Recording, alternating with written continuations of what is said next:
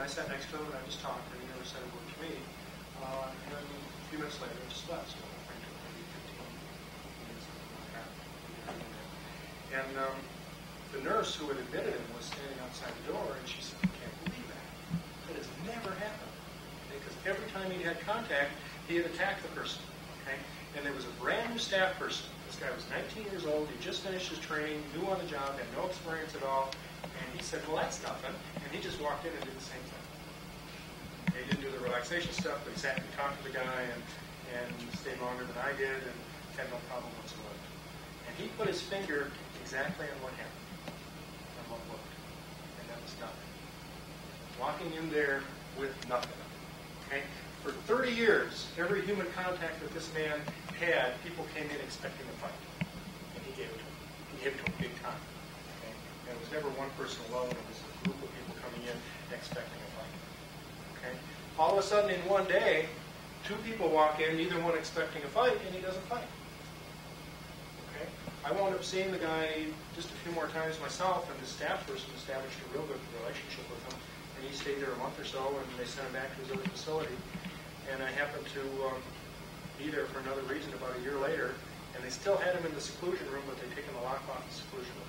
He'd come and go as please, and there was no problem.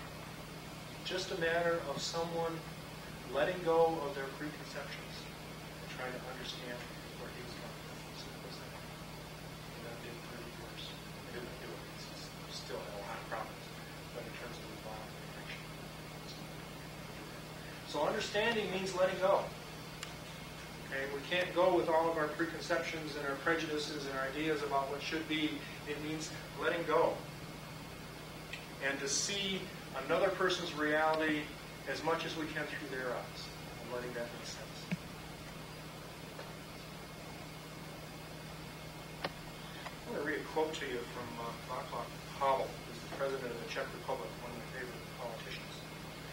"We have to abandon the arrogant belief that the world is merely a puzzle to be solved, a machine with instructions for use waiting to be discovered, a body of information to be fed into a computer in the hope that sooner or later it will spit out a universal solution.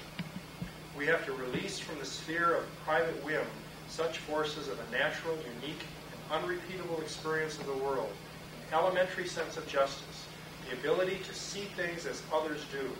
We must try harder to understand than to explain. The way forward is not in the mere construction of a universal systemic solution to be applied to reality from the outside. It is also in the seeking to get to the heart of reality through personal experiences. In order to understand, then we can empower." Any questions about understanding? Share. As we move through these steps, we also, common denominator is it's human to human. So we need to share our humanity. We need to share our mistakes and ask for forgiveness when we make mistakes. When we share what we hold in common, then we can build a bond. And if you really look at it, we have more in common with most people than the ways we are different. We can be totally different in terms of education, in terms of background, in terms of history, even in terms of language and culture. But you find that we really share more than how we're different, even if you're with someone from a totally different country and culture. And I've had wonderful experiences with people where we didn't even share the same language and couldn't communicate. When we spent days together and had fun and had a lot in common that we able to talk about. We need to share our limitations and our weaknesses. Our tendency is to try to cover up our limitations and weaknesses. We don't want people to see it. We're going to judge us on it. Okay? But it's so much simpler if we share that and are open about that and focus on improving them rather than trying to cover up. We never improve anything when we cover up. When we share our feelings, it makes it safer and more comfortable for other people to share their feelings and to experience their feelings and their own emotions. Okay? When we share our gifts, it helps other people to grow and to develop. It helps us grow and develop in our own gifts too. It builds a sense of togetherness. Okay, and it helps to melt away the isolation. People feel connected when a helper shares with them. Okay? And it also helps us to realize our own potential. Okay? Now, this doesn't necessarily mean that you go and say, yeah, boy, I had a little bit of argument with my wife last night, and you hear all this. That's not helpful. Okay? They don't need to hear about my problems. Okay? But in terms of sharing my experiences that are similar to theirs, or sharing my feelings or my reaction, or my basic humanness in this situation where we're together, okay, that's what I'm talking about. I'm talking about because that's developing a friendship, which you may choose to do at some point, but that's different than a helping relationship. Then it becomes a mutual helping relationship. Okay? And to be a really effective helper, your own needs get met elsewhere. Okay? And if that grows into a friendship, that's fine, but then you recognize that the nature of the relationship has changed. Because if you're looking to that person to meet your needs, it changes. And that's what happens in a friendship. So in a helping relationship, your own needs, you make sure are taken care of elsewhere, and you're not sharing stuff that's based on your own needs or deficits or ego. What you're sharing is what fits with the situation. Doesn't mean you have to share everything you feel. Maybe you're very angry at someone, but to share that at that moment may not be helpful. So just screen that. Say, look at what's helpful. And share what fits. Doesn't mean you just let it all hang out. Okay? There's always a process of clarifying and looking at the experience. And if you're doing these things underneath that, that's clear. Okay? You don't do those sorts of things when you understand, listen, respect, because you recognize right away it doesn't fit. Okay, joining means to connect or bring together. Okay, I also use the term join here as they use it in family therapy. And what family therapy, the way they use the term join is to see the world from another person's perspective and be able to move in and out of that perspective with relative ease. Okay, for example, a lot of times I'll work with one person, and then later on in the treatment, they want to bring their wife or husband, or bring the family or something like that. And I always tell them, I'm going to join with that person for the first few sessions. It's going to feel like I'm taking their side, and that's exactly what I'm doing. Because if I don't see their side, I can't be helpful to it. Okay, so it's really seeing their side, but it's also discovering, in a larger sense, how we fit together and how our goals are the same. Okay, and developing common interests, developing standards that we believe in and goals that we work toward. Okay, it's creating a sense of community, and it's really the essence of solidarity. Okay, it's really coming together and standing shoulder to shoulder with someone. And I think when we start taking on this role, then we're starting looking at, I think, what I would see as potential for long-term enduring social change in terms of changing some of the institutions when we can join side by side with people and have it based on our experience. And then the top step in terms of the role of helpers is to challenge. And this one in particular depends on these other steps being in place. If you simply challenge without the other steps, you might question whether you're being helpful at all. You may be more harmful than helpful. And the challenge needs to fit with to some extent anyway, where the person is. If the challenge is overwhelming, there's a tendency to give up. Okay? To challenge means to arouse and to clarify. Okay? You get something moving with a challenge. Okay? It means setting a realistic goal and some real clear steps toward reaching. So it's not some obscure thing way off in the distance somewhere, but you see a sense of how to get started and where you want to go with it. Okay? But it's not necessarily gentle. Okay? I was in an improvisational theater company in my 20s, and we were at a rehearsal, and the director told me to go out just by myself on the floor and improvise being hopeless. Okay, he said, just get into feeling hopeless and do whatever you feel like doing, moving or talking or saying anything. So I was just silent and just kind of wallowing in this feeling of being hopeless, and just giving up and rolling around and doing these hopeless kinds of movements and just getting deeper and deeper into it. And then he said to this woman who was in the company to go out and respond to what I was doing. And the woman that he sent out was a small person, but she grew up on a farm and she was strong. She was a strong person. And I was on the floor at that time, just kind of reaching up and all of this stuff. And I thought to myself, she's going to pull me up. She's going to lift me up and pull me right up. And what she did is she came right over and she sat. And I just collapsed on the floor, okay? And then she got up and I started to get up, and then she leaned on me, okay? And she just pulled all her weight on me, just leaned on me, okay? And there was nothing I could do but respond to her weight. Otherwise, I was just going to go flat on the floor, okay? And as we continued the improvisation and responding to each other, the end of the piece was that I was lifting her way up above my head, okay? But it was that challenge, it was that weight that was on me, okay? It wasn't what I wanted. I wanted someone to come and save me, pull me up, okay, and take care of me. But it was just the right amount of weight that I could respond to it and react to it. Okay? So that's what that challenge does. Okay? It arouses the person. It helps them to find their strength. Okay? It doesn't whip them into it. Okay? But it not so much forces, but allows them. Okay? Sets the conditions so you dig into your boots and you find that strong part of yourself. So there's an encouragement with it, okay? But there is a demand, and demand is stressful. So there is a stressful component to the challenge, and it's something that without these steps, you can be way off base on, okay? But to the extent that you accept, respect, really listen, and understand where someone's coming from, have some shared experience with them, and join with them, then you can challenge them in a way that's really going to help them to take on. So that's the role of helpers in the empowerment process. Does anyone have any questions or comments? Okay.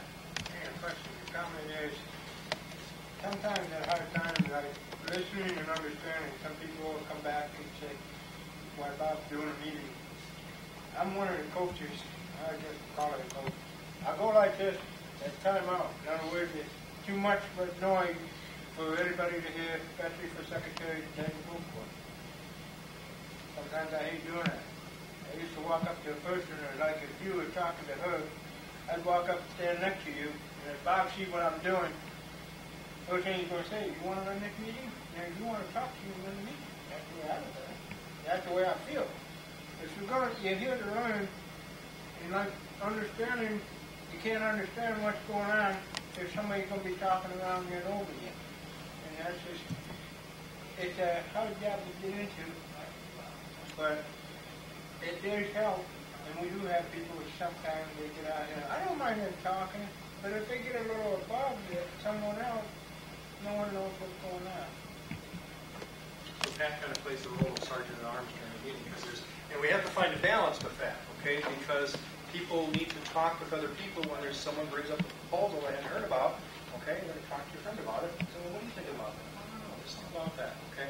So we have to allow that, but on the other hand, if you've got 80 people in a meeting and everyone's talking, then no one is listening.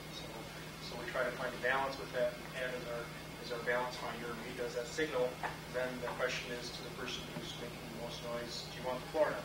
Okay, you got something that we can all hear, because clearly we can't hear you. Sometimes they do, but it's just a reminder, it's part of the process. You just have to deal with that. Any other questions or comments in terms of the role of helpers? So how do we do this? How do we become an effective helper? And actually the title to this is not how to become, but the process of becoming an effective helper. As soon as you think you've got it, that you're an effective helper, you probably lost it. Okay? You never get there. It's a process. You're always improving on it. There's always something to learn in this, and every situation is different. Okay? So it's not a question of, okay, I've got it now, I can handle any situation throw my way. It's a continuing, evolving process. And once you start improving, you start going back the other way and becoming less helpful and less helpful. So you never really get it. You can't get a master's degree in being effective helper. You have to continue. You'll never master it. You're always working on it. There's always new challenges for you. There's always a situation that, in hindsight, you could have handled more effectively. Okay? And the bottom line is balance. Okay? Without that, everything else is more difficult. Like I said, you can dip into your socks now and then, but it's a lot tougher. And you miss a lot. And you wind up diminishing yourself as well as the people that you're trying to be helpful to. So the real key is to recognize when we get a little bit out of balance. Okay, because if we wait until we're that much out of balance, then you really have to pay a price to deal with that. And it's a physiological thing. Okay, the response to long-term stress, the body's response to long-term stress, involves over 1,400 physical and chemical changes. Okay, the whole chemistry of your blood changes in long-term stress. Okay, your whole body is geared up toward action, toward fighting or running away, or it's building up tension and all this energy that's geared toward doing something, not toward taking in information or being receptive. So you really do diminish yourself. Okay, you burn yourself out. There's wear and tear in your body. There's a cost to it. Okay, a couple of really simple things, and we can spend more time tomorrow if you want more detail on it. And some things that help in terms of maintaining balance. One is to simply bend your knees a little bit. Or if you're sitting down, to press your feet down on the floor. Now, this sounds real simplistic, and it is simple, but the reason it works is because, remember, the stress response involves tension. Okay, and if you like, I can go into this more detail if you remind me tomorrow about exactly how it works in terms of how our nervous system starts the tension process. But there's always tension when there's stress, and the tension has a pattern, and it's always up. We tense up in response to stress. Okay, and if you took a slow motion picture of someone increasing their stress, we'd see some variation of this thing. Okay, you always tense up. You don't tense down. Okay, you become uptight. You don't become downtight. Okay, and the muscles tend to work as groups rather than individually. Okay, I've taught mine, and if someone is really tense, you can't isolate the muscle to do like a fine movement or something like that. Okay, and I've done exercise classes where I want someone to do this movement, and if they're in a lot of tension, they do this. Okay, so the whole body works as a whole under tension. Okay, if you bend the knees, you break the pattern. You can't tense up. Okay, it's a concept from bioenergetics, and it's called grounding. And it literally and figuratively puts your feet on the ground. Okay, so that's one way to do it. Another is, we can practice this tomorrow if you like.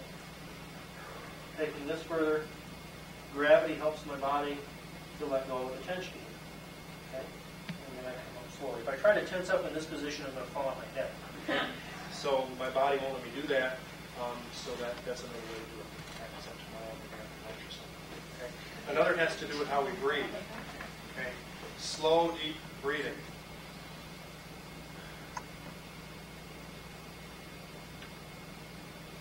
Okay, it's the movement of the diaphragm that we're after. And what happens under stress is the part of our nervous system that charges up our muscles gets turned up.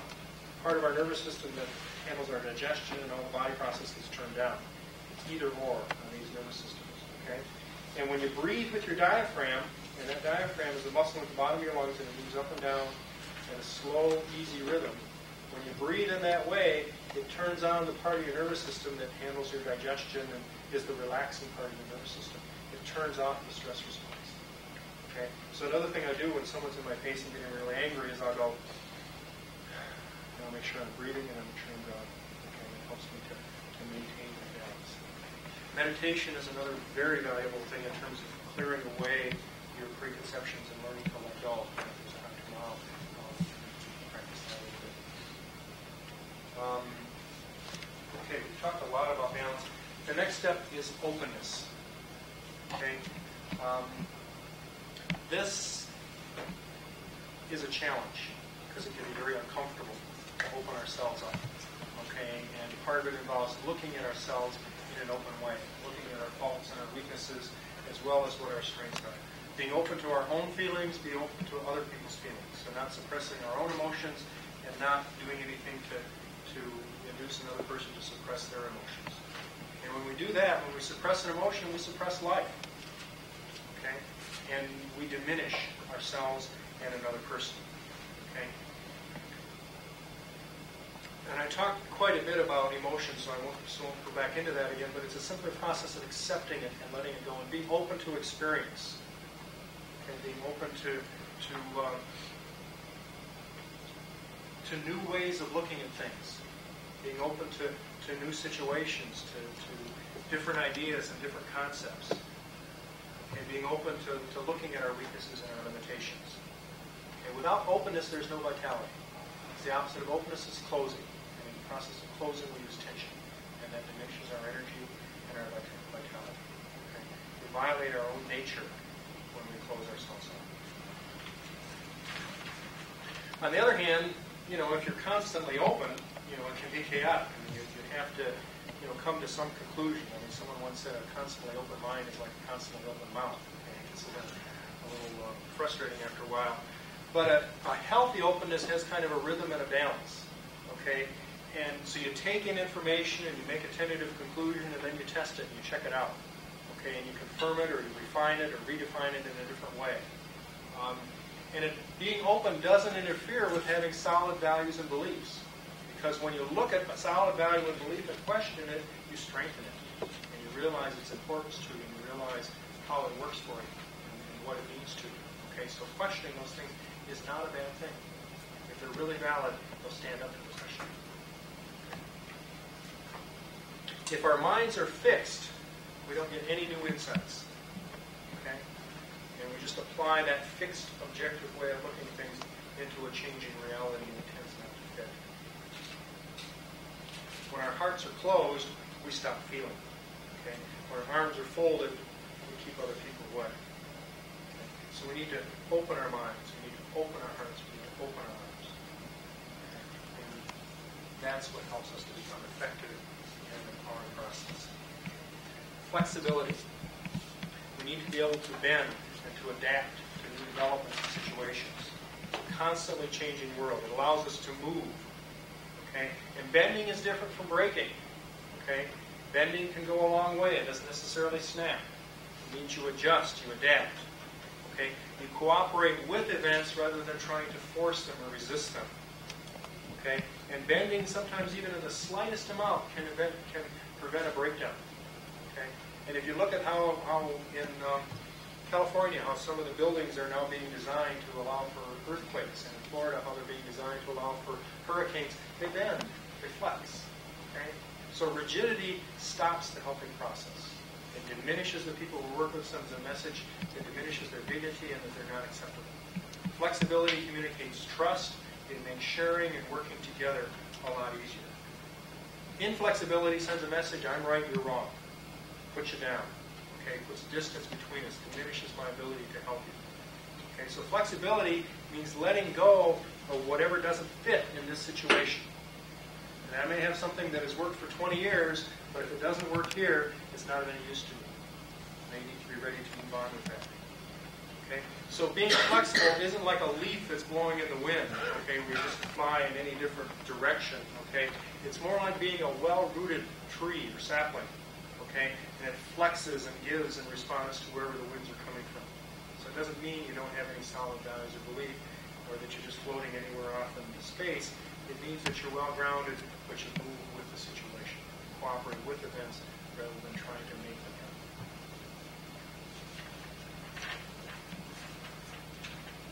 Okay? It's the opposite of rigidity. Rigidity means holding, it means tension. Okay? And when you apply a force to a rigid structure, either the structure breaks or the force breaks. Okay? But a flexible thing is a cooperative back and forth situation. Okay? So it means getting your feet down on the ground, and it gives you a sense of security. Okay? There's more strength and flexibility than there is in rigidity. Okay? So when we're flexible, we can respond to the power that's inherent to the people that we're talking with and that we're working to help empower. Okay? And then they find that power and it grows. Okay? And patience.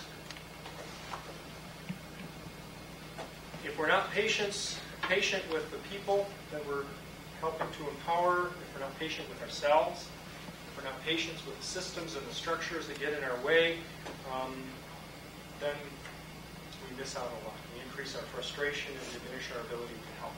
Okay? I really believe that improvement is a natural process. I believe that when I'm in a counseling situation or anytime I'm working with another person, that there is nature on my side. And our basic nature is to improve. Anything in nature improves. Okay? The whole natural selection process is is a description of how nature improves itself. Okay? But nature evolves slowly. Okay, you can't plant a flower and make it grow faster. Okay, it's got to go through its own cycles and its own timing. Okay, hurry, pressure, and impatience undermine the helping relationship.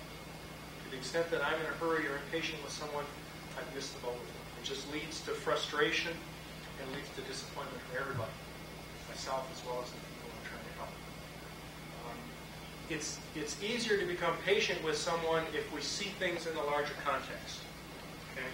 If we look at the situation, like your example, someone's angry at you, if they respond to that real specific thing, which you tend to do when you're out of balance, it's a lot easier to lose your patience than if you're able to step back, figuratively anyway, and see what led to that, and see the sunburn.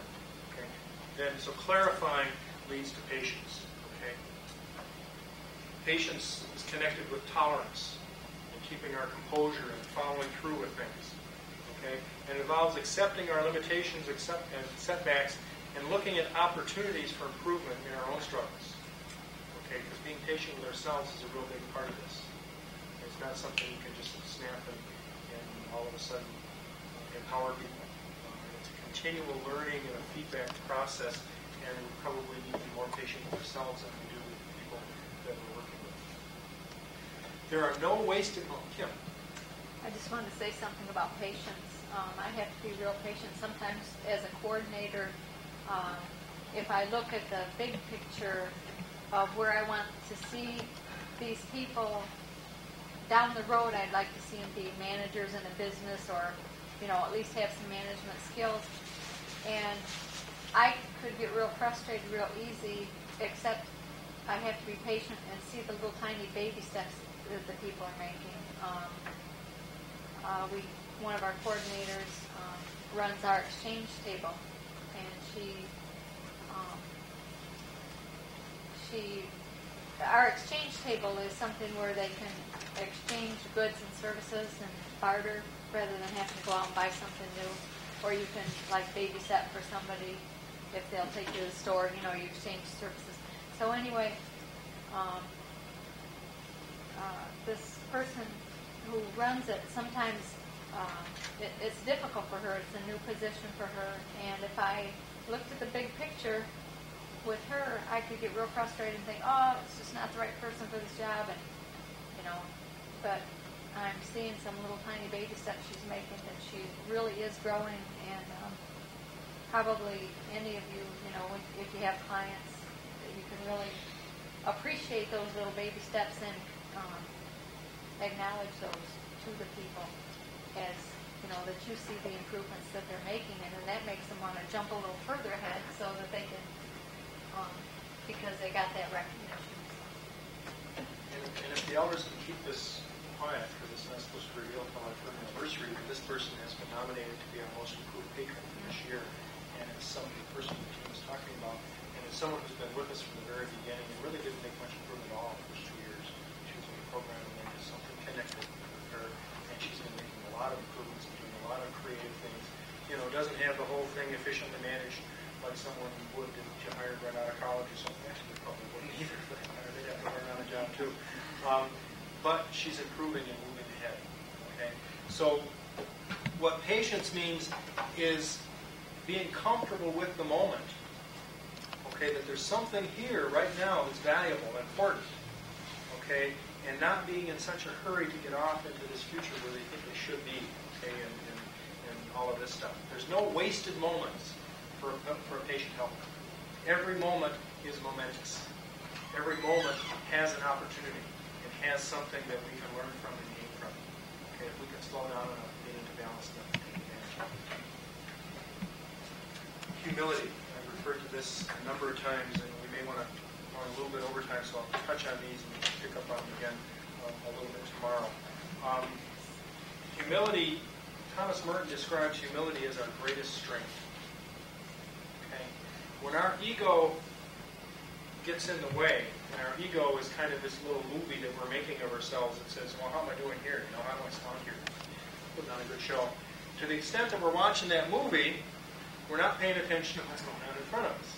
Okay? It just takes us away from the reality of the situation. Okay? And we can spend our whole lives making these movies and bringing in all kinds of stuff to build up these movies and all kinds of special effects and things like that that really have no effect on the work that's in front of us. Okay? Humility is ultimately reality.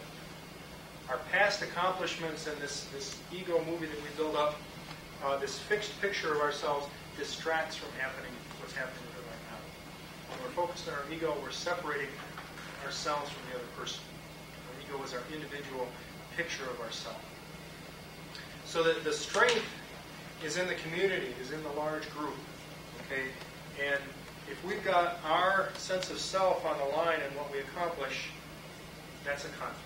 And it just takes us away. Okay? And we're going to be more reactive, and we're going to judge according to that. We're going to judge other people, and it's going to set us up. Okay? So to the extent that we can embrace humility and let go of that sense of ego, we become a more effective helper and a more empowered helper. The next step is faith. Okay? I think faith in God helps a lot. It gives you some strength and some focus. But also in this terms, I mean faith in terms of trusting and believing in people.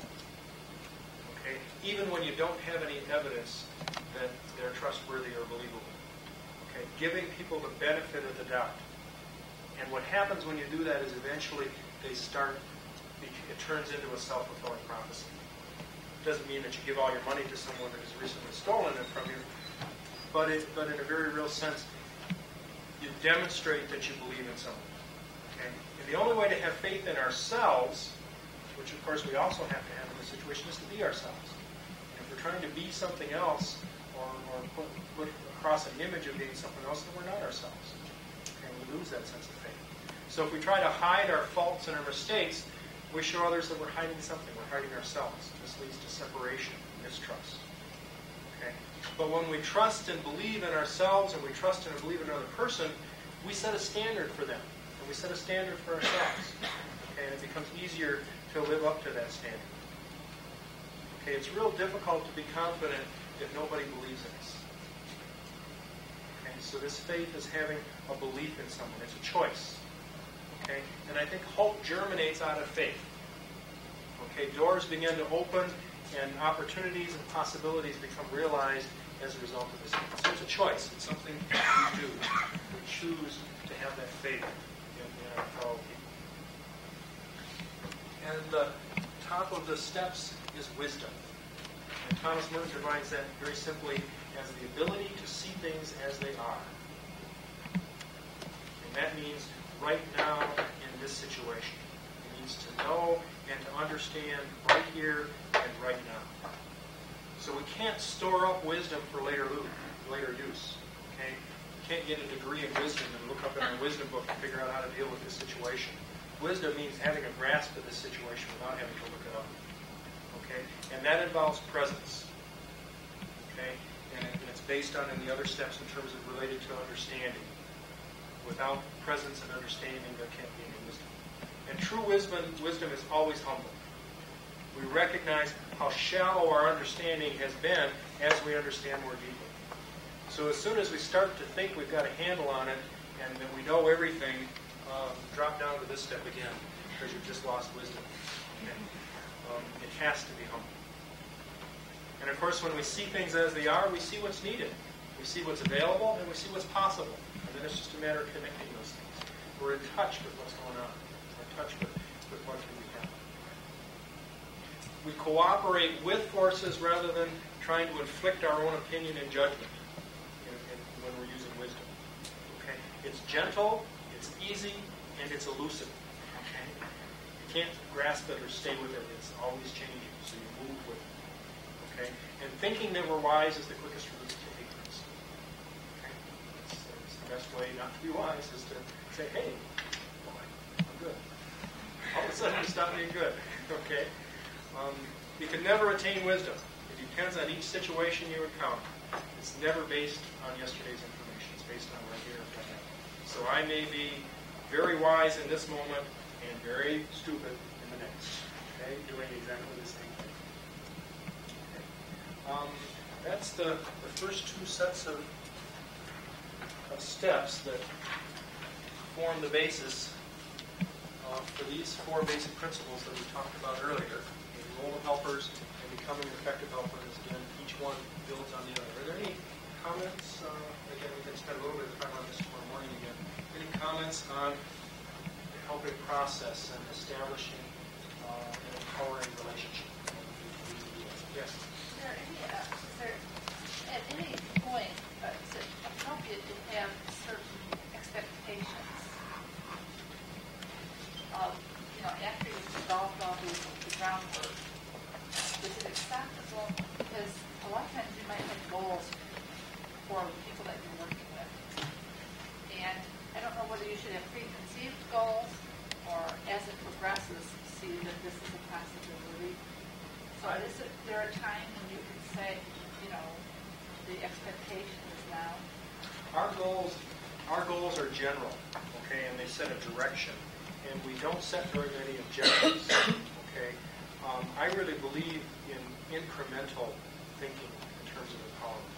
That you take a step forward or a couple steps, and then you stop and say, okay, where are we now? And then what may work, and if my goal and objective is to get to this chair, okay, I may have a big obstacle right there, and the easiest thing I can do is go over here, and over here. And I have to go around this way a little bit, okay? And ultimately, the easiest way to get to this chair might be right around here, okay? And I'm standing here, and this is my objective, and I'm beating on things and trying to get there, and I never make it, okay? So I think using an incremental approach. Now, we do, of course, challenge people. So we put demands on them, and in a sense, we set a goal, okay? You're the coordinator for this position, and it's up to you to create it, and develop it, to make sure that it's done. You're the records coordinator, so we need the minutes every week, and we need our history updated. We need the list of decisions updated. We need the hard times dollars put on the computer so everybody knows how much they have next week. So there are specific things. And we tend to use the term priorities rather than goals. Okay, what's most important right now? And so a coordinator fills out a form every week that lists their priorities and they number them, and then they list any obstacles, those priorities, and other things. And it's a way that they can communicate, with the elders and things like that, because we copy those and distribute them. But in terms of setting specific objectives, we tend not to do that. I think in some ways that's diminishing. I think that my experience in places where we've had to do that with people, I tend to do it in a real informal way and ask them, what would you like to accomplish and where do you want to go in a general way. But when you start getting too specific and measurable where the accountant's likely to be, you lose your sense of empowerment. Because a lot of times it's a question of figuring that out first. And if you're asked to do that, at the very first time you meet someone, it sets up kind of a stress for you. So I think the concept of working with people when they're ready and matching it to where they fit makes a whole lot more sense to me. So it doesn't mean you never challenge everyone, but I think the incremental way of just, here's where I'm at, now what? Okay, and here's where I'm at, and now what? And I just got knocked back to here, now what? Oh, now it's clear over here. Okay, I think that makes more sense in working with disadvantaged people than saying, I'm here, and by October 31st, 1995, I need to be there. Okay, and this is the way to go. Okay, and that's the way we had to do it when I worked in mental health. You had to set a one-year goal, and you had to set objectives, and you had to say exactly how you're going to get each step of those objectives. And in my experience, it diminishes the relationship because you're always asking yourself, where am I on this goal? And the whole process is geared to defining that instead of defining the relationship, which in my mind is the most important. The relationship is everything, I think, in the empowerment process. And all those other structures just make it easy to keep track of stuff. Any other comments or questions? Others?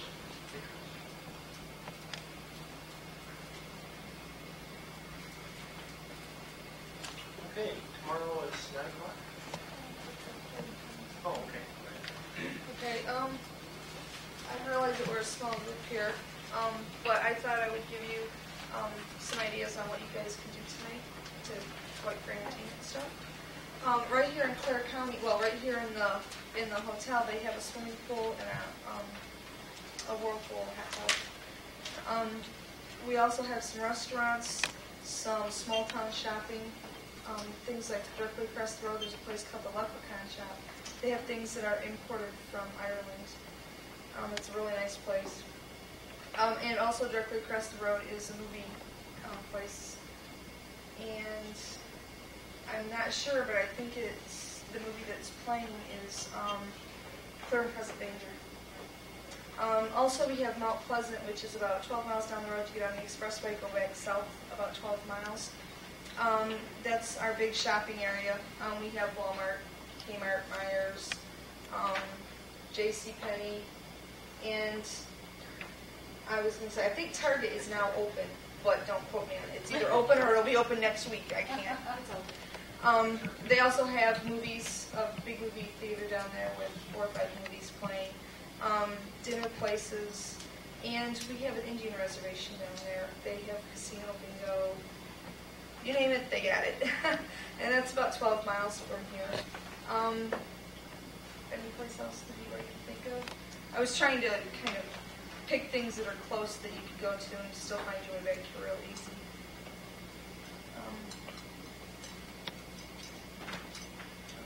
Okay. Downtown Danny's is another restaurant, just Right. within walking distance. Downtown Danny's. It's on the next block over across the It's street. been reviewed in the press as having excellent food, Decent prices. decent prices. Yeah. The bad news about the theater is they just raised their prices by 25%. The good news is it's still only $2. Oh. So it's not first class movies on. Went from $1.50 to $2. So we all managed to. There are lots of there's walking trails and things like that. Is there a trail along the bike track or something like that? Yeah, that I wouldn't know.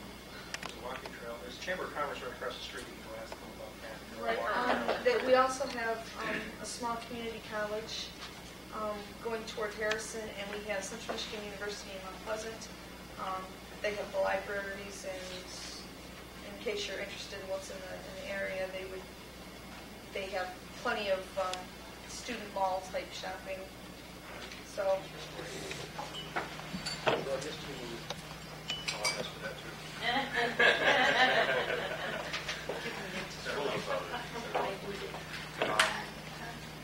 Are there any questions left over from yesterday? I was just asking earlier, you had a handle on what the rate of participation is for the full disadvantage population. I guess if we're looking at it for like Lenawee County, I can a good look at what the numbers are. I can look at the reports and show how many people are on assistance and on SSI or on Medicaid or whatever. We don't gauge that. I just wondered what you might expect. We had 300 people who were on general assistance, and I think there's about 800 ADC cases. And you're looking at membership in neighborhood. I don't have the data right in front of me. We were averaging through last year about 100 people per meeting. We've been down in August, we took a dip down because we had a lot of people leave. We're gradually building up again. I think we were at 70 to 80 last meeting. I think the total served last count was 450 something like that. That was as of August. And some of the information on the sheet there actually needs to be updated because we have a computer that was built in 1984 and it loses things. It's sort of like a person when you get old, you forget things and forgets things. And there's at least a month of data that disappeared before that total was made. So it has to be re-entered in there again. So the totals are loaded lower than what they really are. We just began doing outreach again in September. We really pretty much had spread. We did that for the first 3 or 4 months, and then everything else after that was word of mouth for the next 2.5 years. So, in a sense, it probably would have been wise for us to do that because we didn't have the capacity. The capacity of the room was about 120 people. And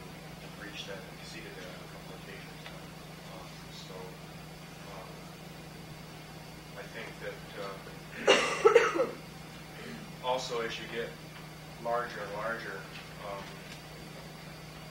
it makes it more difficult to facilitate the process, so it's less personal. I think I would rather see 2 or 3 programs than one program with 200 people or 300 people or something like that. And we've had to back up on some things, and we're always learning. Things are always changing for us, but with new people coming in, they get oriented informally, whereas with the beginning, everyone has a sense of what's happening. We really had to back up and talk about like control and how that's really made. We had a group of graduate students from Michigan State come up and do some qualitative research, and one thing that was real helpful they found was the perceptions of control, and that gave us an indication that because the elders were setting the agenda, we were just kind of going on the way we were, but we need to now state at almost every meeting how decisions are made, so everybody's clear about that, so that it can be reinforced again and again and again, because then people have the perception that the elders make decisions. But basically what the elders do is set up what comes to the floor that night, because with so many people. When we had 20, 30 people, we would just have an open meeting every week. But when we have 80 people, it's hard to manage it. I'm hoping that sometime today, and Gretchen is going to be here later this morning, that we can have a kind of a general discussion of what's worked for us and what hasn't worked for us, and what may or may not work for you, and kind of put all of our heads together and do some problem solving, because we're not experts in this process. I mean, basically, we opened within 2 weeks of general assistance being cut off, and we didn't have any grand plan or anything like that. We're just moving incrementally one step at a time, and in many cases flying by the seat of our pants. So it's not like we have an established thing that anyone can just follow and plug in. It's something that we need to be redeveloped in each situations and principles that apply and adapt to each situation. So I'm hoping that we can have some discussion today about how each of you can do that in your own setting and make it fit and work for you. Any other questions or comments from yesterday's discussion?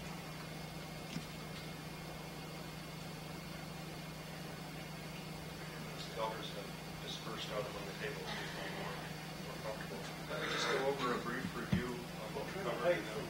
Pardon? We're trying to hide. Trying to hide from them. But I could see you better. See, I couldn't see you back here because I was in front of you. Now I can see you better. That case, I'll move back. We would have a coordinated evaluation sheet. Oh, okay. Okay, maybe we can just pass this around the tables, and I'm assuming that most of you are coming to the meeting this afternoon. Ready to make it? I have a training in Traverse. I'll have to be right around. Okay, so we will, how many are coming to the meeting today? This is the one at 2:30. Well, the elders meeting starts at 2:30, and we serve dinner to the patrons at 4:30, and the patron meeting starts at 5:30 and ends at 6:30. So we can go to the elders meeting? Yeah, you can go to any or all of them. This is kind of advanced.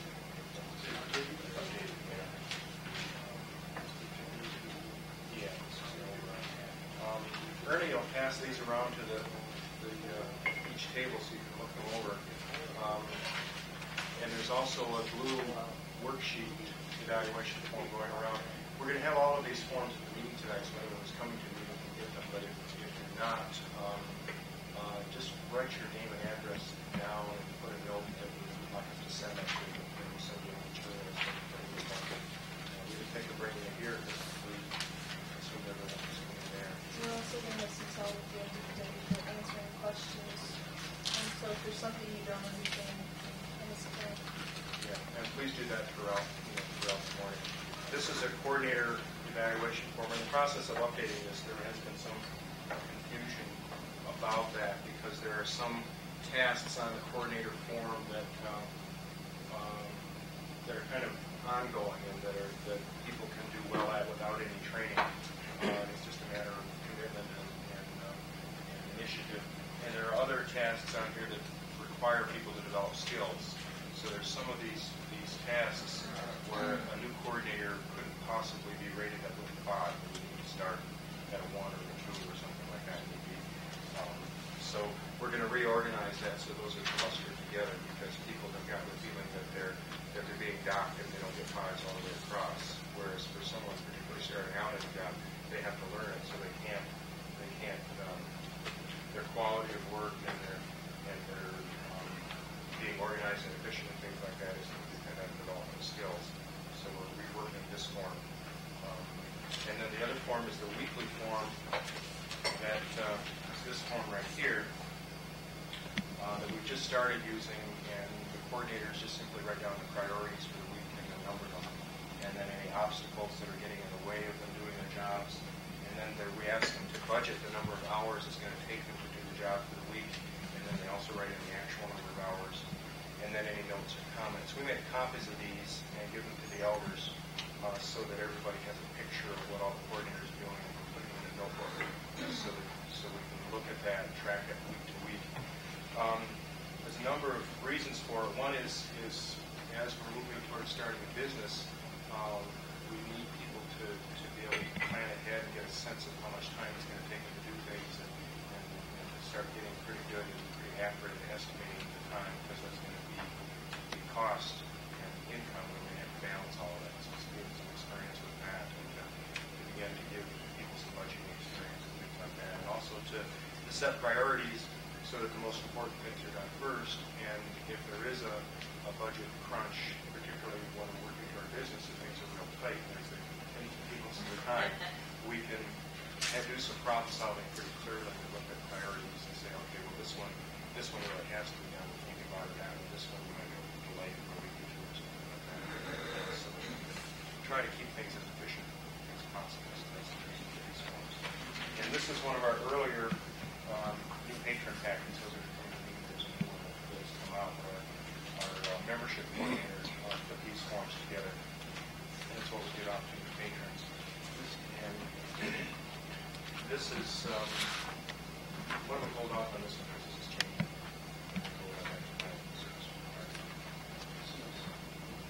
That's the forms. So we'll just pass these around the table and we can look them over. Any other questions or comments? Designs the format. Pardon? Designs the format for these, for the evaluation. The coordinators, it varies, okay? It has to be approved by the people using it. Like the coordinator team had to approve all of the forms. Sometimes staff will suggest the format. Okay? Like with the thing about the priorities and the obstacles and things like that, I suggested that, but then it goes to the coordinator team, and then they can revise it and approve it. The rating scale was pretty much developed by the coordinators. I gave them a list of things to think about, and then Kim sat down with the coordinators and worked all of that out, and they came up with that themselves. The coordinators also write their own job descriptions. Kim sits down with them, and they define what the job is and outline everything. And each coordinator is setting up a notebook that lists their job description and their duties, and it's a place for them to take notes and organize it. And then if that coordinator leaves, the next coordinator can pick up that notebook and get a sense of where they've been and what they're working on, and it's a way to organize it. We're doing the same thing with elders. The elders have a notebook that outlines what their duties and responsibilities are, and a place for them to make notes of any input from patrons and things like that, and then to keep records of what gets discussed at elders meetings and things like that. Gradually, we just, we respond. There's not a lot of time for foresight with the limitations that we have with staff, so gradually we respond to things and try to get them more organized so that they run more smoothly. But there's a significant, and that's one thing I wanted to talk about later on is as you look at programs to participate in, I think having 2 staff to run a Hard Times Cafe or to serve as advisors probably isn't enough. That we really need some more people. I know when there's a teacher who helps to run meetings occasionally, and she runs them by herself, but what we've worked out is running them together. And there's just a definite advantage in that, because one of us can always be kind of observing and seeing what's going on and picking up on kind of the energy of the situation, people's moods, and the other person is talking, and you don't have to be thinking all the time while you're talking and trying to organize and keep things straight. The process of running the meetings can be a little chaotic sometimes because you've got to keep 2 or 3 things in your head at the same time. Someone will make a comment, you need to clarify that comment and make sure everybody heard it, but you're talking about a proposal and someone will suggest changing the proposal, and then there'll be another change to the proposal, and it's trying to keep it all straight and keep the discussion focused all at the same time, and it can be confusing at times. So having 2 people to run a meeting really makes that a lot easier. So that's one thing in particular that we suggest. You can set that up ahead of time. Yes? Is this store where you spend your hard-time dollars only open during the cafe hours on Thursday? Right. What we hope to have eventually is a building and an office, where people can come at any time during the week, and a store there where they can come at any time. But we just don't have the funds for that. So it opens at 3:45 and goes to 4:30. Sometimes it's open after dinner if enough people can get a chance to get on and eat. Actually, it's kind of an advantage to have it open just one day a week. It teaches everybody to plan ahead. They have to decide what they need, what is most important, and to try to get it. If they were to get a job, they would only be paid once a week. Therefore, they would have to do the planning ahead of time in that situation also. The little green form that we have, the handout, Yeah. it has a phone number on there for information now. When they come, where does that go to? That goes to the volunteer coordinator office. At DSS. Tina is the most likely to answer that. I see. So As it administrative is. coordinator, that's where her desk is. Well, if we had an office, if somebody donated an office or a building to us that we could put our own office in, we would have it there. But the Department of Social Services here in Clare County has given us a lot of support. Not so much with staffing, although they do support Gretchen's participating in it. They support us with allowing us to use the telephones and the fax machines and the copy machines and the computer in her office. So there really is a lot of support there because we do a lot of things there at the office. So basically, then you, in your position, you would have the job every day. You manage Yeah. and paperwork. We're actually talking at one point about a grant that was supposed to come in. They're going to hire me full-time 40 hours a week at a pay. And I'd actually receive a paycheck. That's what I want. And if we were to get an office, if we were to get a building with an office in it, I would probably, or whoever was in my position would be the one that would be manning the 40-hour week at the office, making sure the phones were answered, whatever else needed to be taken care of. Not 40 hours. Well, at least. You mean 50 or? There are some times that 40 hours a week is mandatory, and then there are some weeks, like this week, 40 hours would have been mandatory to get ready for this. Then there are some weeks when even 16 hours is too much because there's just nothing to do. Yeah, I find that true of just the transportation job. Right. And sometimes no matter how hard you try to find something to do, there's just nothing to do, and there's no sense in getting paid for it. Any other questions? How about from the model?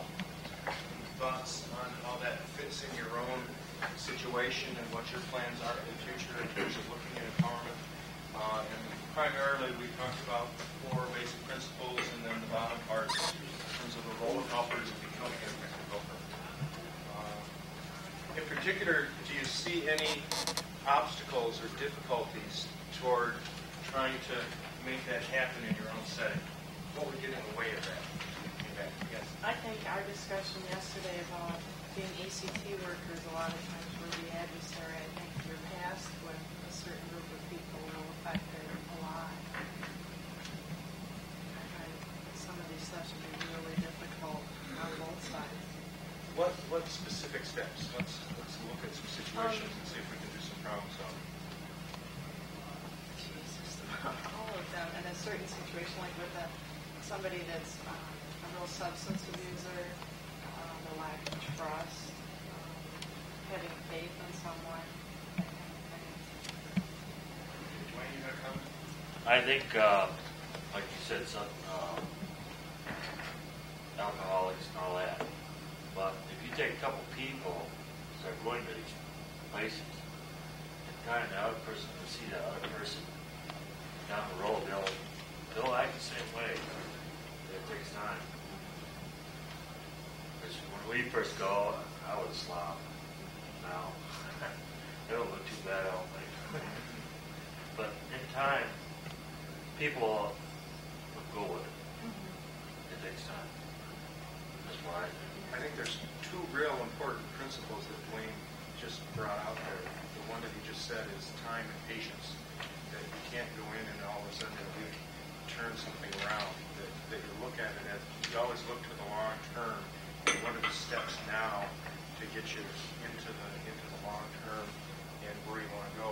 And then the second principle was this also is patience right there, and also the power of the community. That doing it alone as a staff person may be impossible in terms of building that faith and that trust. But if you can begin with a few people and then get those people as allies and be kind of co-learners with those people, that sense of growing and building community has a power that no one individual can possibly match. And it's a process of people working together. And the people who have been there and worked through it can have more influence on other participants than any staff person, no matter how trained or where you've been, because there's going to be a trust and a faith there that I could never get myself. Okay? No matter what I did, I could do handstands and suspend myself in the ceiling, and it wouldn't have the same impact as someone who's been right in that situation. So that's what I know. I just want to make a comment. I know with working like in Head Start with other disadvantaged families, that you may work out of the ACT office, and this you might think is really good, but you can't make the people go. And if you open it up to the public, I would see that your clientele may not even be the same clientele. See, I would guess that. And so I wouldn't even fret that it's not going to work because the clientele you're working currently with, and that just may not be a goal right now. And, it's just a whole different, And I think you're right. We would, something like this, I think, would attract an entirely different population. Like for ACT, a lot of people are court-ordered to us, and that's not a real working relationship right out of the start. And in the ACT program, we will still have to maintain the kind of relationships that we have, such as our policy of not seeing anyone intoxicated. Even if their behavior is okay and it's not dangerous or threatening, we still cannot see somebody in that condition. So I think it would be definitely an advantage if it was a different population. I think it would just be really hard to mix the two right now. Yeah, we have to follow like the agency guidelines. So use Narvitas, that's an agency guideline. The one that has been drinking with me, and we're not allowed to be in the car. And so that's, even if we feel we can handle a situation, but then you can't do that. You've got to follow the guidelines of the agency. I can see a real big problem if you're servicing the same group of people and they know these are the guidelines for this, and then for hard times, well, I can go drunk there. Right. But nobody comes. Very few people come Right. out. See, because of the power of that community. What we do is we turn it back to the patrons. Okay. See, we get stuck as professionals to think we have to solve these problems. Okay. Let me give you an example. People wanted. This was early on, and now we have a list of things you can buy with Hard Times dollars that's pretty long, and I don't think we're going to add to the list because they've exhausted it. Pretty much, you name a necessity, and some patron has thought of it and got it discussed and voted on. And like I said, some things were turned down initially, and now they're approved, and the list just keeps on getting longer. But one of the early items was auto parts. Okay, and auto parts can get turned into cash almost as easily as food stamps can. Okay, and one thing that we guarantee to people who donate to our program is that that the vouchers won't be turned into cash, okay, that we won't have them get something that they can turn over into cash real easily. So here's a problem. People want to buy auto parts. They need to get their cars fixed. And the way DSS handles it is you send them to the most expensive, or if it's not the most expensive, it becomes the most expensive mechanic in town, okay, who probably doesn't do as good a job as you could do yourself fixing the car, okay, and may fix things that don't even need to be fixed. And then they keep the voucher system. Well, that is really demeaning to people to send them to a mechanic to do something they can do themselves. And I was at a total loss. What are we going to do about this? But here's a patron standing, I need to get my truck fixed. If I'm going for a job, I have to have my truck, and that's legitimate. Okay, so I'm totally stuck, and I'm thinking I have to solve this, and the obvious thing that always comes up and that leads to the ultimate solution is we got to give this to the patrons. Okay, and so I just bring it out. We've got a problem here. Okay, he wants to buy auto parts, but we've guaranteed the people that they can be assured that you can't turn it into cash. How do we know? How can we prove to them? And I'm not saying anything about not trusting him, but we're talking about what people who are digging into their pocket and donating to the program are going to believe. Okay, and we're dependent on them. And if the word gets out that someone is suspicious of that, then we're going to lose a lot of donations. So how are we going to do this? What are we going to do? And so we spent a whole meeting discussing it. Okay, and the solution that came up was something that I didn't expect at all. I was trying to think of ways to make it accountable, okay, to make sure that we're not getting ripped off, which is basically how the legislature approaches the whole social services process, okay, and the mental health process and everything else. How do we make sure we're not getting ripped off? And that's a mindset that we can get stuck in real easy.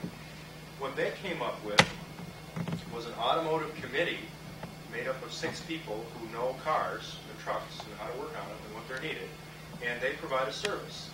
And anyone has trouble with their vehicle, the automotive committee, for free, will check it out. You bring your car in if you can make it. If not, they'll go out to it. At least 2 of them have to, or 3 of them have to approve it. Okay, but they put their heads together and figure out what's wrong, and they make suggestions on the best way to get it fixed. Dwayne is on our automotive committee. Okay, so they'll suggest if it's better to buy a kit or whether it's better to buy used parts, and which auto parts store is going to give you the best deal on the parts, or whether it's better to go to the junkyard and get the parts. And you can even work out a barter with them, and one of them will fix it for you. Okay? And in the process of that, they all also check your license and registration and make sure you own the car. Okay? But listen to the difference of that. Instead of an accountability thing, we're going to make sure you're not ripping off. They provide a service that meets the whole needs in the situation, and as an afterthought, also make sure that the parts are needed and they're going to go in their car. Okay? So when we get stuck, the solution lies with them. Okay? So what I would do in that situation is, okay, here's what we got to work with. If anyone is drunk, we can't put them in our car. Okay? And we're not supposed to be able to talk with you, but on the other hand, you still have some needs even though you've fallen back and gotten drunk. Okay? What can we do about this? Okay? And the process of working that out, even if they don't come up with a solution, the process of thinking about it is going to empower them. And it's up to them. Okay? It's not like, well, I got to figure out a way that I can help you. It's, we're in this together, and how can your needs be met? And we've never had a situation where they have to come up with a solution. I mean, everything has gotten worked out so that people's needs are met. If you talk about it long enough, people have an investment. Their investment in resolving that is greater than our investment. Okay? I mean, when I first proposed the Hard Times Cafe, when they first, in spring of '91, when they were talking about the first scare about general assistance, when they were just talking about it and thinking about doing it, mental health said, I proposed a mental health run, and they said, well, we can't give people transportation, so we just can't do anything for them. Okay, and that's the end of it. So we're done. We have a reason not to. Okay, so as professionals, if we find an obstacle and there's not a way in our system to deal with that obstacle just sits there. Okay, we can't do that. We'll do something else. Okay? But that obstacle is very real to people in need. So if you present that obstacle to them and ask them for solutions, they're going to look around it. They're going to figure it out. Okay? And they're going to say, we can take it apart this way and squeeze right in the middle. Well, here we go. Okay? Whereas an agency doesn't have the investment, I think, in many respects, to do that. An agency is invested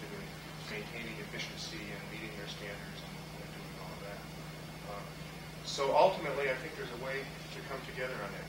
So we say, here's the limitations that the agency set. Now what can we do about that to fit that? Okay? And maybe in that process, depending on the agency, they can move a little bit. Okay? Maybe they're, and then that is really an empowering thing. Okay? Because then you've got people being clearly expressing their needs and getting it out. And you've got some ears that can listen to that and hear the rationality into that.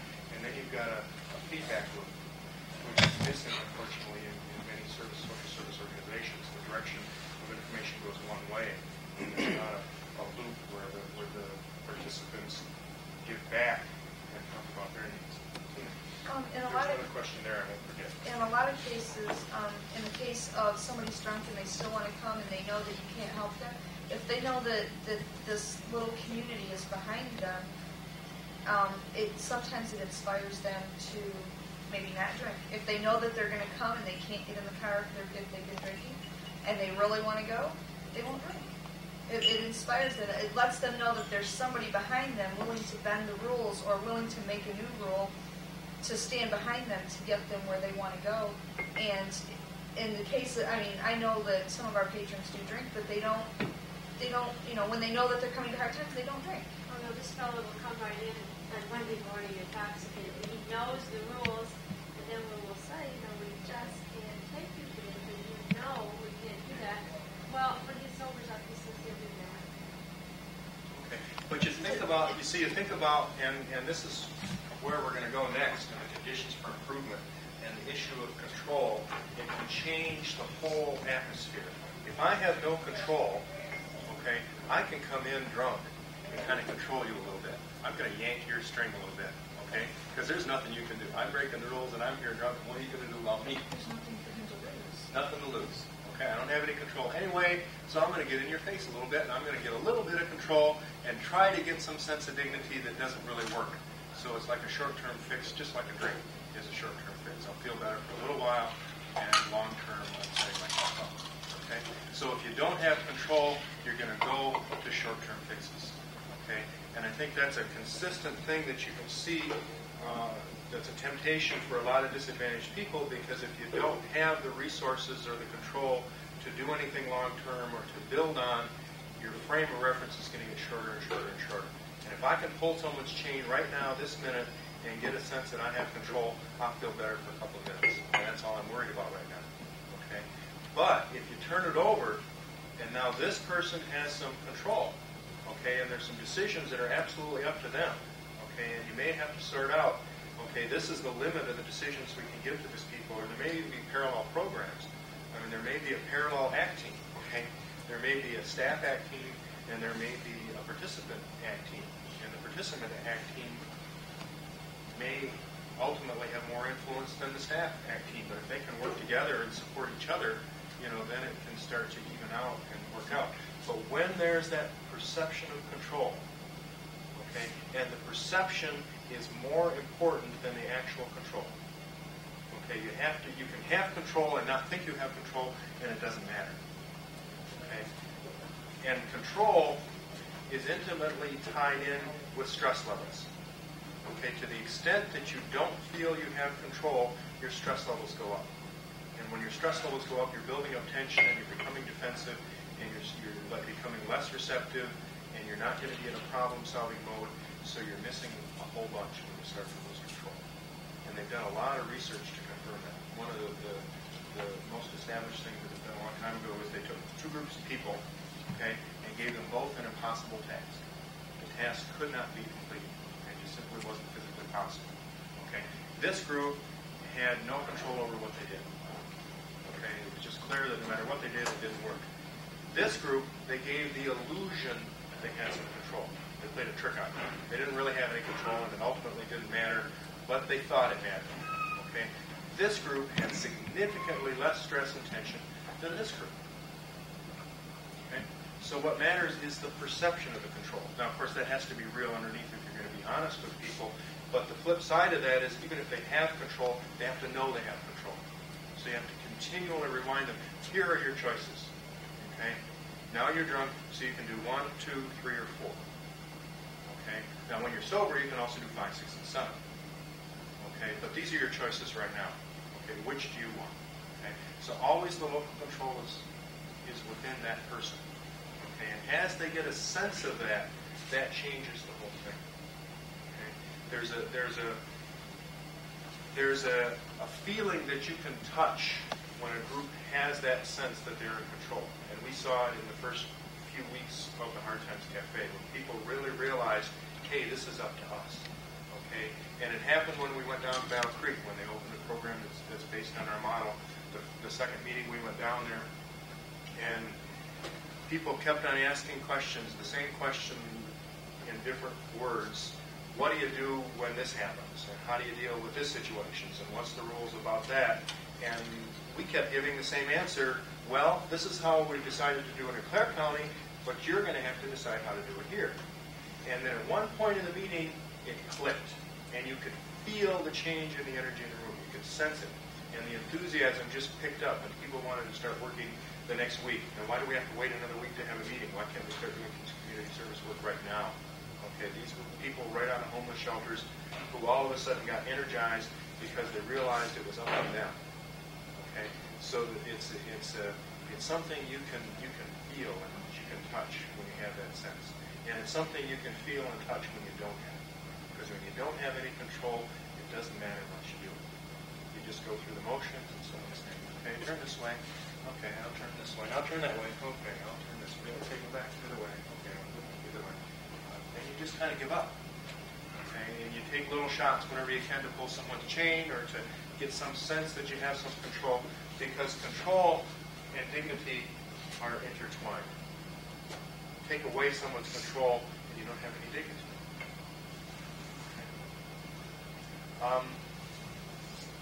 Our very existence is in many ways dependent on that sense of control. I mean, our existence as a society. If you look, last summer they were talking about the anniversary of D-Day and what led Germany to lose the war. And there was an eminent historian who pinned it down on one single factor, and that was control. That we would have lost the invasion of Normandy. We would have been beaten back into the ocean if the German soldiers had a sense of control. If the people on the lines and the lieutenants and the captains who saw what was happening could act without orders from above. But what happened is they had to wait for orders from Berlin. It took a day to get down there, whereas the Americans who were getting torn apart on the beach took control themselves, and they improvised.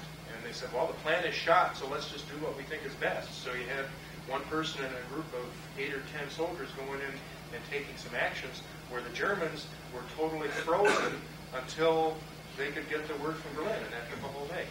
That turned the tide of the war.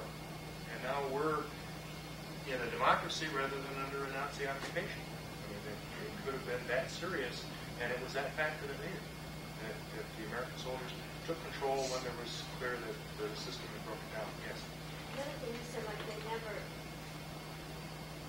return something for cash. Like we have a person that will need new clothes, and we'll go out with the person, and they pick out what they want, they get the new clothes, and everything is fine.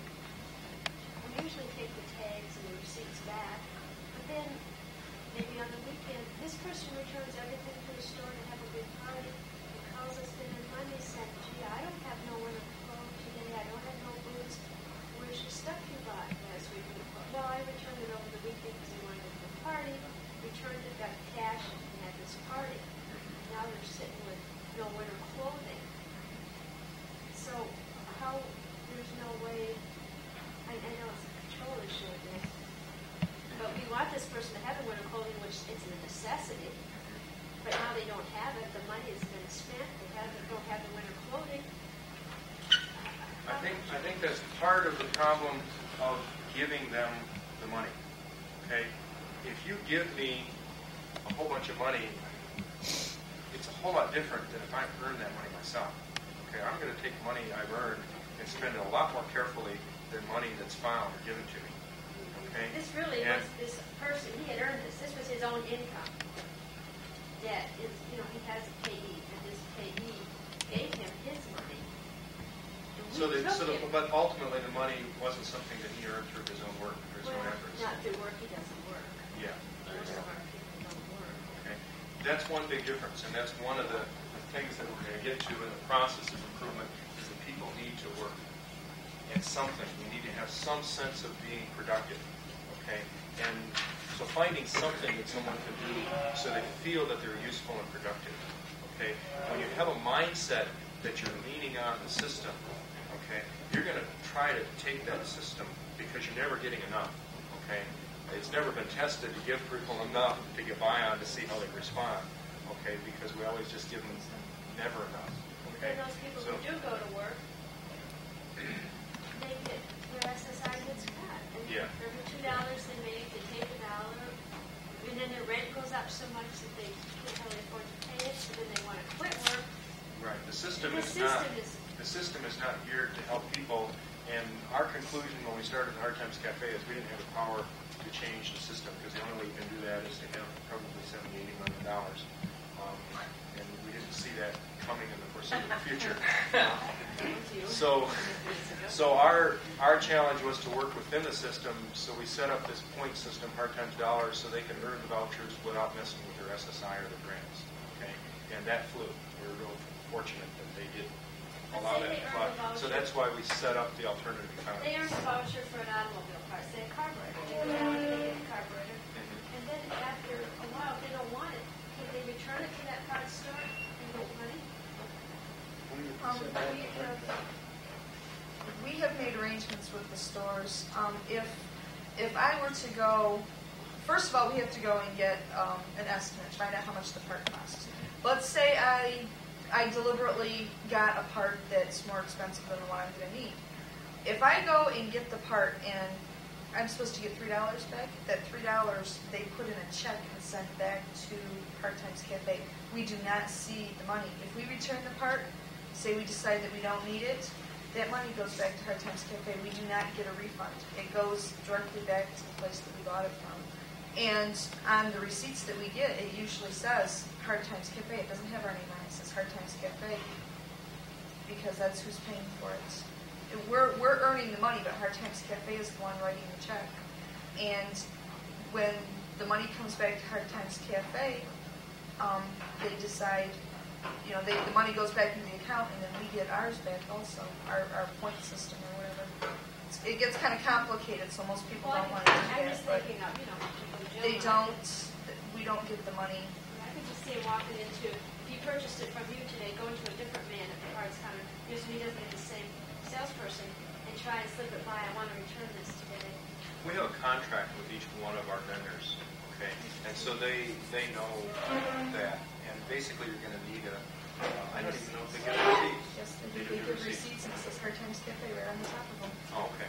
It actually, usually when you buy a part, or even most stores nowadays, because it's being paid for by check, they write out the receipt to Hard Times Cafe and give it to us. If I were to go to Ben Franklin's, which is a local store, and buy a pair of shoes, Hard Times Cafe sends them the check in advance. So when they write us the receipt for it, the name Hard Times Cafe is on the top of the receipt. In order to turn those shoes back in, we have to have that receipt. They automatically know that it comes from Hard Times Cafe because it has it right on top of the receipt. Because at home, Kmart, Walmart, you take stuff that you don't need receipts. We make sure that you Yeah, know. that's Okay. We've kind of taken a page from the Department of Social Services. When you buy clothes for the most program through Department of Social Services, they put right on the receipt DSS. And that's, if you have to exchange something or take something back, it all goes back to the Department of Social Services. We don't, and it's kind of how it works with Hard Times Cafe. We've tried to make sure that even if they return the stuff, you have to, and I have not been able to even exchange a pair of pants without showing them a receipt. So the stores around here are it's real difficult to. And you see, the patrons are clear about that too, because they know that one person who rips off the system will affect everybody. Okay, so there is a community behind this. They want this clarity. Okay, see, you get a whole different mindset when you have an empowerment mindset versus a service mindset. When you have a service mindset, a big part of that, and in some ways the biggest part of it, because that's the way it comes from the legislature, is we got to make sure we're not being ripped off. Okay, so we're thinking accountability. Okay, remember the difference up here. We're thinking accountability, And if you change that mindset to responsibility, now this is up to you folks, okay? And if somebody rips off the system, we're all going to lose it, okay? They're going to make sure that system stays clear, okay? It's a totally different way of looking at things, okay? And that's why I've tried to emphasize this concept of perceptions. How you perceive something makes all the difference in the world, okay? And you can choose your perceptions, okay? And that sounds kind of bizarre. You don't choose bizarre perceptions, okay? I don't perceive that I can beat Michael Jackson one-on-one in basketball. You probably never even would consider playing. But you can perceive something about a relationship, and you can choose to trust someone, okay? And that if they fall down, that it was a temporary lapse and a difficult thing. And that sets that up. That perception sets up the parameters or the limits on how they're going to act, okay? But if I'm watching someone, okay, and I'm going to make sure they're not going to rip me off, okay, their challenge here is, I mean, it becomes game. It becomes fun, okay? Now, how am I going to beat the system? I mean, look what people do with their income tax, okay? I mean, the more money you have, the more you can spend on finding creative ways to keep from paying income tax. You know, the richest people pay the fewest taxes, okay? Because they want to beat the system, because the system says, we're going to try to control you, we're going to try to do this, okay? But if you change that perception, okay, we're in this together, and this is up to you. And if this falls apart, you're going to have to fix it. Okay? It changes the whole picture. I worked with a man once, and then his wife came in too. I worked with them as a couple. It was a referral from another therapist, and she said, I've been working with these people for 2 years, and neither one of them is psychotic, but you'd think that one of them had to be when they describe a conflict that they're dealing with. Because it's like one of them wasn't there, or both of them weren't there, because they described the same situation, the same conflict. I could remember the time, the date, place. They were both there. They described it in totally different terms. It's like one of them wasn't there, and I don't even know how to begin to problem solve it, because they're talking about a different situation, even though it's the same situation. I mean, it just doesn't make any sense. And these people were married for 20 years, and were really in each other's throats. I mean, it was incredible, their staying power to stay together through all of this, okay? And in working with them and sorting it out, I shared with them that my impression was that they were kind of like a couple of dueling microscopes, okay? Because they had such a narrow vision of the same picture, you know, that the visions didn't even cross, okay? And the woman eventually dropped out. She made some progress and decided, you know, I don't want to work anymore on this. This is enough. And I continued to work with the man. And he simply decided to change his perceptions of his wife. Okay? He was perceiving her as out to get him and out to diminish him. Okay? And to put him down and to catch him and doing something wrong. Okay? And she was perceiving him the same way. Okay? So here you go. Okay? Off to the races. You know, 3 times a week there's an explosion. You know, any holiday there's an explosion. Put them in a car together for more than 10 minutes, there's an explosion. Okay?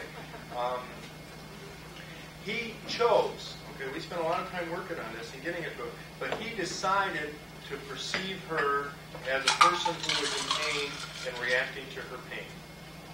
And I think that was quite an accurate perception. He didn't have any evidence for that. Okay? He didn't have any evidence. Well, we had some evidence that she had a very painful life. Okay? Very, very difficult time. But he didn't have any evidence. The evidence was real clear. She was trying to get it. I mean, he could document that. Okay? He had to prove that in court. He could have proved it in court. Okay? But he chose to perceive her as someone struggling and in pain, and not out to get him. Okay?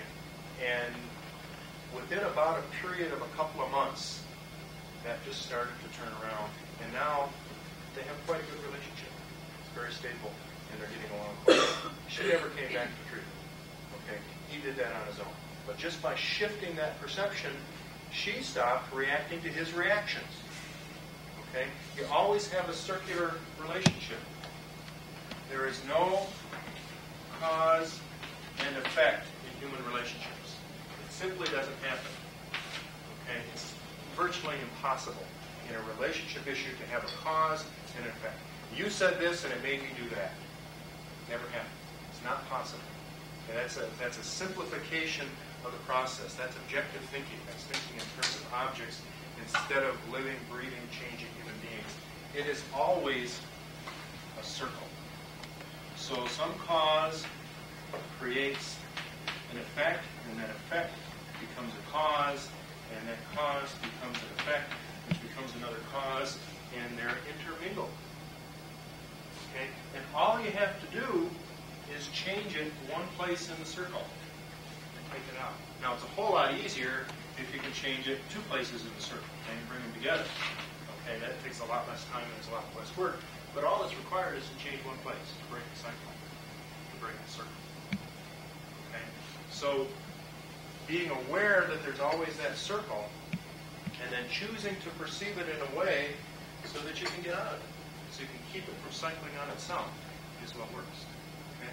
So if I'm perceiving someone as they're going to undermine all of my efforts, okay, then they're going to continue to undermine all of my efforts. Okay? But if I can switch that and choose to perceive them in a different way, okay? And that was what I stumbled on in working with violent, aggressive people, and why it was relatively easy to do that. I define those people as the healthiest people in the unit. I mean, I was asked to consult on a unit where there were 3 or 4 people acting out, and I found out that those people hadn't been outside in 7 years. No one on the unit had been outside in 7 years. And just about everyone else on the unit was clinically depressed. These 3 or 4 people were the only healthy people there. They were acting out and saying, this isn't a life for us. And this was in an institution back in the 70s before things changed about. But, so when you start to look at someone differently, okay, but imagine looking at someone as a troublemaker all the time, they're going to give you trouble. Okay? So if you can redefine that, and that doesn't mean acting out is good. That means this person has something to express. This person has a life force. This person has some energy. How can we channel that in a positive way? What can we find for them to do? In some cases, it was a matter of running up and down the hall with them and giving them a chance to burn out the energy. I consulted with a school in Minneapolis where there was a young girl who was just exploding in the classroom every day. She was in a special ed classroom still, and they still couldn't keep her down. She was bouncing off the walls. And I took her and ran her up and down the hall about 15 times. The guy got worn out. She would have kept on going for a long time. And I suggested, and she came back, and she was okay for quite a while. She started to tense up again. Let's run her up and down the hall again. Okay. This was an incredibly high energy young woman. She just couldn't contain that energy in that small little classroom. And I got a letter back from them a couple months later saying, running her up and down the hall 3 times is all we do. She's really nice. She's really fine. Okay, she needs a chance to get her off the energy. Okay. So if you try to look beyond the externals and perceive that person's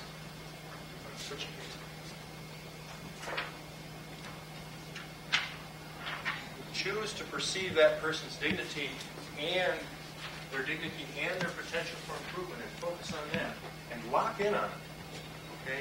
Because it's real easy for our frustration to push us into the other direction and to say, yeah, but this person is this. Okay? So that becomes a personal challenge. And that's why these steps are really critical. Okay? We're going to talk about this the rest of today in terms of, and a lot of this really has to do with system changes. Okay? If we can design systems that build this in. Okay? I mean, Hard Times Cafe has a system where the patrons simply have control. Okay? I can't change that system at this point. If I try to, I'm going to lose. Okay? So it's structured in there. And we have to keep reminding them and reinforcing that. But the system is such that any single person has some control. Yes? It would help me a huge amount if we could cover those before I have to leave. Oh, okay. I would love to do that, and I do have a meeting at 4:30 in Traverse City. So Okay. You want to move on? I'm one person and the only one leaving early, but I got so much out of the 2 bottom ones yesterday. I would love to hear the discussion on the 2 top ones. Okay. And I've been touching on many of these through it, but Yeah. let's go ahead and move through that. Well, I've been talking about control already. Let's start with the conditions for improvement. And for me, that's the essential bottom line. Okay? Without control, there's no empowerment. Okay? Empowerment means having authority over your own life. Having authority over your own life means having control. So to the extent that you don't have authority, you don't have empowerment. It's as simple as that. The idea of empowering someone by giving them a minimum wage job with no future and no benefits and no interest and no skills is false. That's not empowerment. That's giving someone a low-wage job, no future, no benefits. You don't get power from that. Okay, it's a dead end. Empowerment means having authority. And the people from the universities have a half a dozen different definitions for what empowerment means. But if you look up into the dictionary, there's just a 4 or 5 word definition to give authority. Simple as it can be. Okay, so that means giving up authority. Okay, and that's tough. Okay, this culture really reinforces people who take control. It reinforces people who control other people. People who control other people are successful by the definition of this culture and this society. Okay? The most powerful people in Congress, I heard of an interview, and this has nothing to do with politics, just a reflection on what happens, because you can see the same thing in both parties. There was an interview with a colleague, a Republican colleague of Newt Gingrich, who's likely to become the next Speaker of the House, and he says, he's a control freak. You know, I like the guy, he's my friend, we're in the same party, but he's a control freak, and he's going to control every single detail of the process when you become Speaker. Okay? And you can look on the other side, and you're going to see a control freak over there, because people who control gain power because they take it from others. Okay? But ultimately, they're not helpful. To the extent that you control someone, you don't help them. And that's why every single dictatorship and hierarchical situation doesn't hold. That's why the Soviet Union collapsed. Okay? The quote I read yesterday from Václav Havel. It collapsed not because of the military threats. It collapsed from within because people had no sense of control over their lives. Okay? It didn't matter what they did. So the control is the bottom line. If you can't give up the control, you simply can't empower. Okay? And control means making, yes? I was wondering, without the sense of community, can you work on with like a small group of people, maybe, empowering them by giving them control?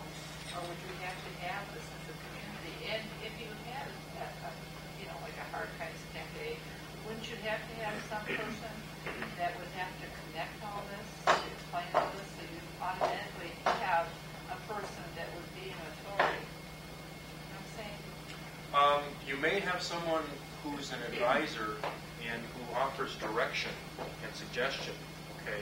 And I've served that role here, but ultimately I have no control. The only control I have... But I'm saying in the beginning. In your beginning stages, would you start off as mentoring a few people and then bringing a group of people together, or because you would still be visualized as an authority even if you were an advisor? I'm visualized as an authority right now. Okay, one of the respondents to the MSU survey, who was a new patron, said that I have control of the program and that I make all the decisions. Okay, so we've adjusted to that so it's very clear that people can perceive that it is up to them. Okay, and I have to be very conscious of continuing doing it. The only control I have is logic and trust and truth. Okay, and now I have to be careful because I can think on my feet pretty fast and I can talk pretty fast. Okay, and there are a number of people who are disadvantaged who don't process information as fast as I do. Okay, so I have to be careful, and that's why we set up systems so people can call me on that. Okay, because and it happened with an issue last month. It happened with the replication process because I was feeling really exhausted and that I had nothing to give to other counties and that really we needed to focus on Clare County, but people had a lot of investment in replication. Okay, so I was feeling there's no way I can do this. If you ask me to do it, I just simply can't do it. And I caught myself, and other people, among them, caught me too and said, wait a minute, you're pushing on this. okay, and I have to back up with those ones, okay? I think that early on, there's a risk there, and you have to be conscious of that. I'm talking about, if you're In the just starting beginning- to set up, you're going to be seen as a control. In the beginning, you've got to be real careful, and this one is a real key, okay? And So I was going to say, if you're going to start a program like this, I foresee in the beginning you have to have an advisor, or you have to have someone to initially establish what you're doing here. preferably more than one person. I think that's another thing that I would do differently, is trying to have more than one person in their role, so we can switch off. They would still be seen as an authority, especially in my community. Yeah, yeah. But you need to set up situations where that can be tested, okay? And through experience, that's happened.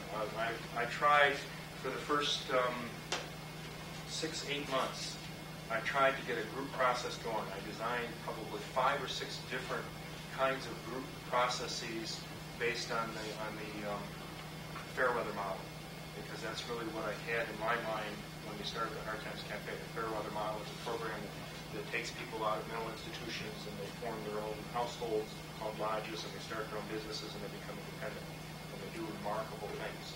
Okay, I kept trying to get a small group process going. I finally gave up, okay, because it just simply didn't fly. But every time I proposed that and it didn't fly, that increased their sense of control. Okay, and I've made a number of suggestions that haven't flown. Okay, some of them good, some of them bad in my mind. Okay, I got a little bit careless at points and would throw out a suggestion because I was confident it would get modified. Okay, and like I made a really big mistake before our auction. I threw out a suggestion: let's give the people who have been doing service from the heart a bonus because they've been keeping the program going in terms of fundraising and things like that. And there's a group of about 1/3 of the patrons that's been doing the majority of the work. So let's give them some incentive. And I just threw off the top of my head, let's give them a 25% bonus on the service from the heart. Okay, and it just flew through and passed. Okay, and that was an unfortunate thing because I didn't look at the numbers before that, and that brought in another couple thousand points into the auction, and it didn't bring our exchange rate down, which was the intent. Okay, but people question. I mean, there was a history of people questioning things, and I would offer a suggestion and it would get modified. That would just be modified. But now people notice that, they see the consequences of that, so they're more likely to question and modify. So it's an ongoing process, okay? And it's done through experience, and you have to test it. You have to test it. I guess, I foresee that even if you started this kind of program, there would be all kinds of drawbacks because of the number one, you're going to have a group of people, number one, getting them together, especially because I'm from the African American situation, because right away there's all this difficulty and things, the walls. We talked about the walls. There's walls up there.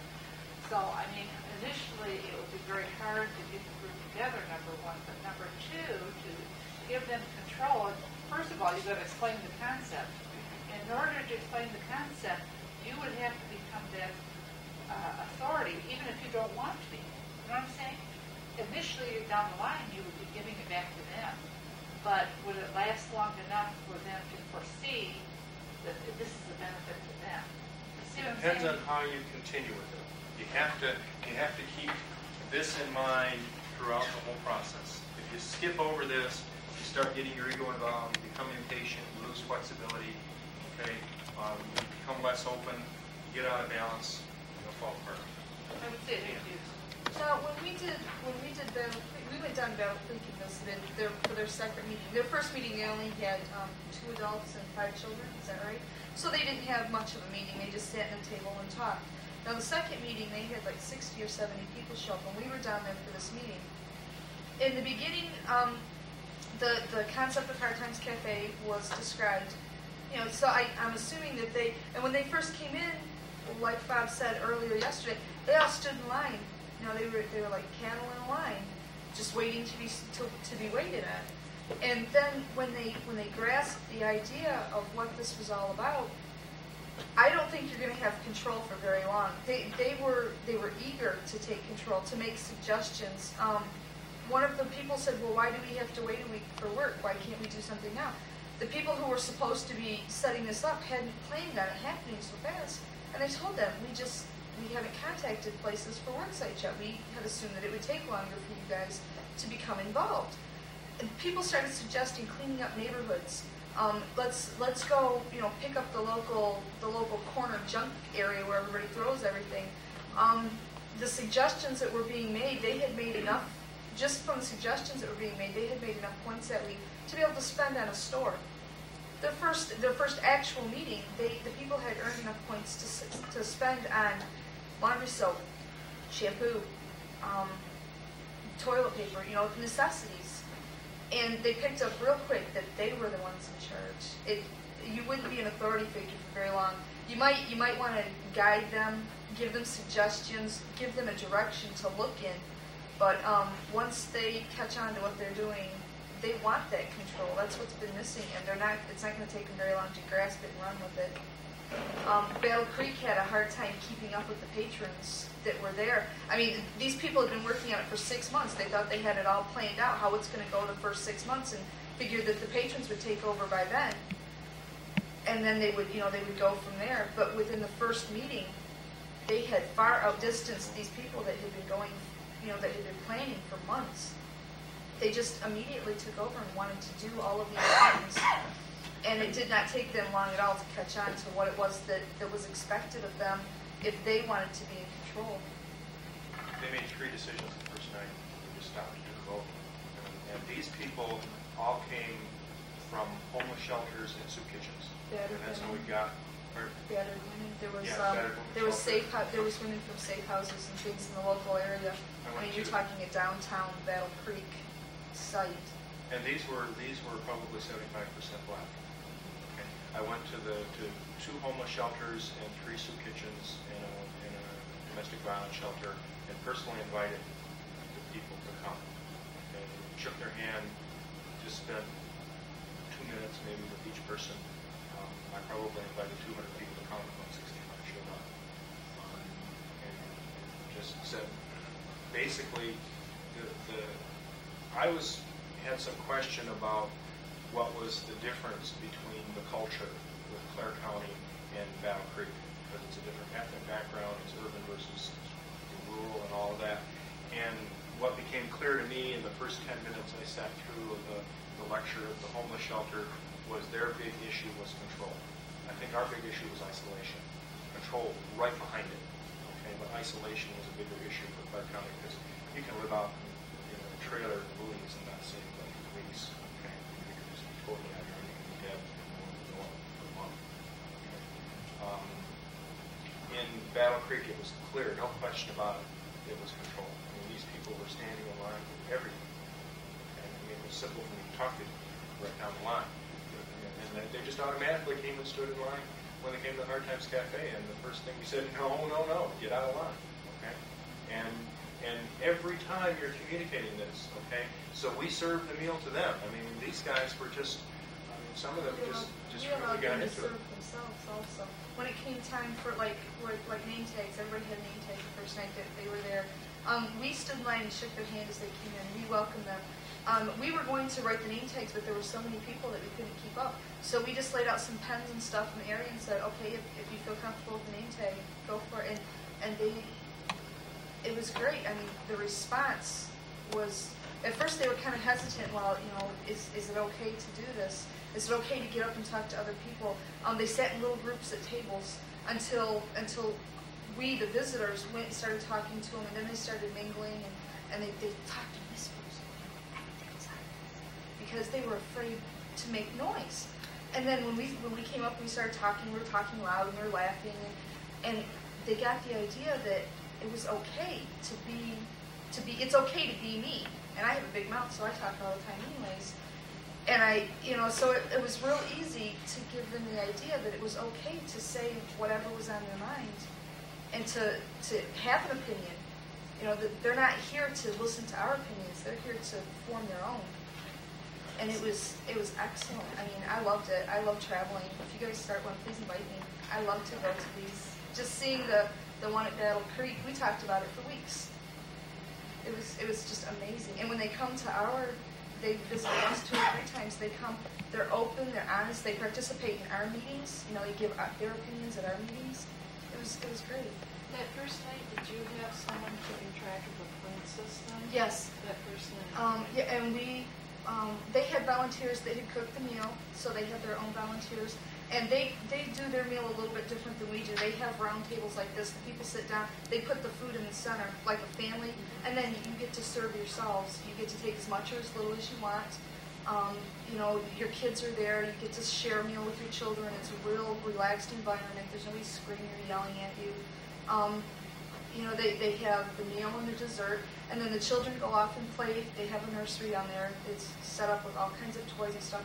The kids get to go and play and have fun under supervision, and the parents get a chance after dinner to relax and express their opinions and thoughts. So then, was that turned over to one of the patrons that same night, to the point system? The point system, we had somebody there that was learning. They had asked what it was all about, and we had told them in the beginning that any comments they made that were helpful, you got a point for it, and at the end of that night, you could spend it on a store. We explained what the store is all about. They loved it. They wanted to take over immediately. There were people that were volunteering to be elders and people that were volunteering to be, as a matter of fact, I think we had 3 people put in for coordinator positions that night to try to get this going and off the ground. It was amazing. And I think that in talking with them, because the staff were somewhat afraid that they would get overwhelmed, and they kept on saying to people, we have to go slow, we have to slow down. First we have to set our goals and our principles, and then we can work. And it took them like 4 months before someone started working. And my sense is you need to be ready to respond to them. And forget about my plans. The way Clare County did it is we focused on goals and principles and stuff like that because we didn't have any other options at that point. We were started with an angry group of people who just lost all of their source of income. Okay, but those people hit the ground running. Okay, at Battle Creek. Once that energy turned, and it took about a half hour. The meeting was 1 hour long. Okay, in the last half hour, they made 3 decisions, and it was clear that those decisions were how things were going to be from now on until they changed their mind. Okay, they made, I don't remember all the decisions. One was a decision about what if we get too many people in here for dinner, how are we going to do that? And they had a discussion about it. Someone made a proposal, and then someone made a counter proposal, and they voted, and the counter proposal was Remember how they solved it? women and children first. Yeah, they had decided they weren't sure how many people were going to come, and they could only fit 100 people in the room at a time, and they couldn't figure out how to feed everybody. They weren't so much worried about the food because they could always make more food. It was how are they going to fit everybody in. And one gentleman stood up and said, well, if I see a woman with 4 children come in, I'm going to get out of line and let her eat first. And everybody raised their hand and said, that's a great idea, I'm all for it. So it was decided that the women and children would eat first, the men would hold their own little meeting outside or do whatever it was they were going to do until the women and children ate. And then they could come in and eat in groups until everybody had eaten, and then they could start the meeting. The other thing, let me finish my comment because I'll lose it and then I'll remember that it's easier for me to remember your hand up. I was just going to say. An important part of that is to communicate that through every action, okay? And we define leadership in the Hard Times Cafe as being a servant, okay? As being like a waiter, okay? And I see my role as a waiter first. It's the first thing I need to do with the Hard Times Cafe. So I bring coffee around to every person, okay? And I used to help serve the meal, but it's big enough now so it just takes me time to get around for coffee twice to everyone, and there's not much time anymore, okay?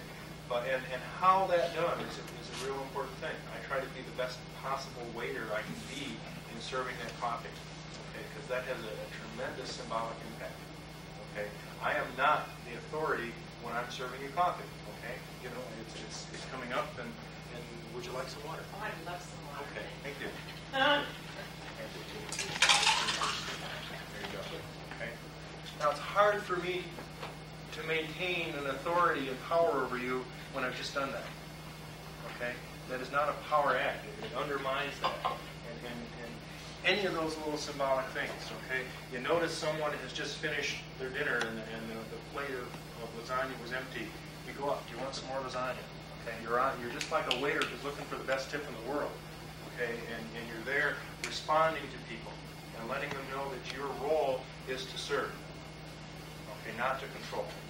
That's totally different from the service perspective where we're talking about we have to control it, we know what's best, and It's up to us what you do. Okay? So you communicate that in every possible way you can. You avoid the role of the authority. Okay? And how you phrase the feedback matters. Okay? Like if things are going into a direction, I mean, I always have to remind them, well, but you made this decision first. You want to make this decision because that doesn't fit with that. So change that decision, but what you're saying now doesn't fit with this. Okay? Or, you know, like there was a discussion about, let's just get vouchers to Myers and you can buy anything at Myers. Now, wait a minute. Okay? You buy fishing equipment at Myers. You can buy stereo equipment at Myers. You can buy virtually anything at Myers these days. Okay? What's the effect of that going to be on people who are donating the program? What happens if somebody finds that someone bought a CD for Hard Times Dollars at Myers? What's that effect that going to have on our donations and our fundraising things? Okay, so you got to call people on that. Okay, and that's where this principle of balance is real critical. Okay, you've got to balance that feedback with the control always going back to the patrons, always going back to the people that you serve. I mean, they call this social services. Not social control. Okay, they could call it the Department of Social Control. They should some days. But I don't think that would fly in an election year. Works for the employees. But it is a service thing. And so if you emphasize that service, you can undermine that authority thing. But it's a constant thing. Okay? And there's something that's going to come up with that invariably, and I think it comes up more being a man, but many disadvantaged people and people in poverty have not had positive relationships with their fathers. Okay?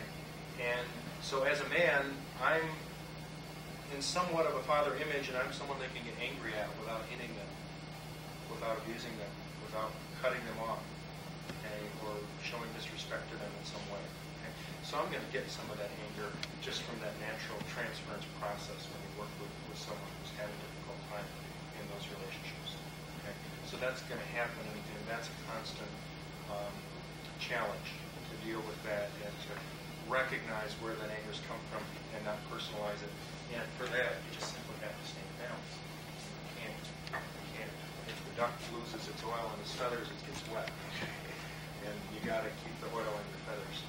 And the only way to do that is to keep the balance. Okay? So you can't just do one thing with the exclusion of this. That's why we went through this first. Because without that relationship, you can set up all kinds of systems and structures and rules, but without that relationship, without serving the coffee or the water, or bringing you extra portions and things like that, you miss out on. Yes.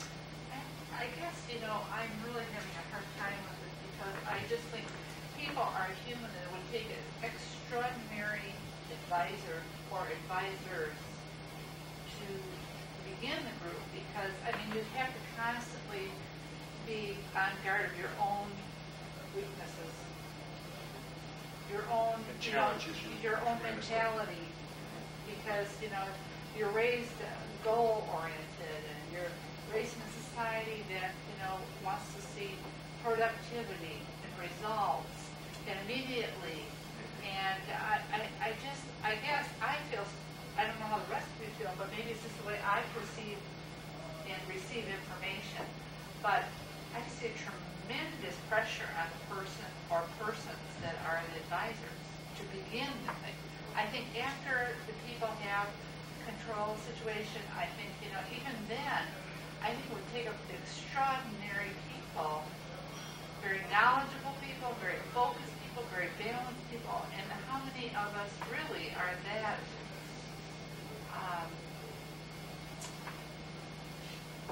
controlling of their own reactions and perceptions continually, and It's a learning process. It's not something you it would can- be at the expense of them. You know what I mean? And if you make a mistake in those But our service attempts are inexpensive too. Okay, it's a learning process. You never ever get a handle on it. But I think it's probably. I've learned more in the last 3 years than I ever did in 7 years of college. Okay, probably 10 times what I ever learned in 7 years of college I've learned in the last 3 years of Hard Times Campaign. And if you really want to develop some clinical skills, start a Hard Times Campaign, and they'll force you to do it. happens. I found out some things that what you were talking about. But like myself, people, we have a very small area. And I can remember that one day, I don't know, it seemed like it was overcrowded or something. For some reason, I had 2 plates in my hand. A baby sitting in there, floor. I made my turn somehow, got a little too close, ended up with the food. Thank God, in my opinion, it fell on the floor. I had felt bad about it my way, then I was worried about what would the mother say. I mean, if I felt something on your child, what did you react to? It wasn't perfectly, but some people depend on their mood. I guess you understood that it was too much in my way, because sometimes the table can be over too far or something. But anyway, I get nerved up in that way, saying, well, geez, I made a mistake, but I didn't stop. I just kept on doing what I was doing. First of all, I cleaned up the mess. Still kept asking the mother, baby, I like, you know, that the guys, they can't move when they have to.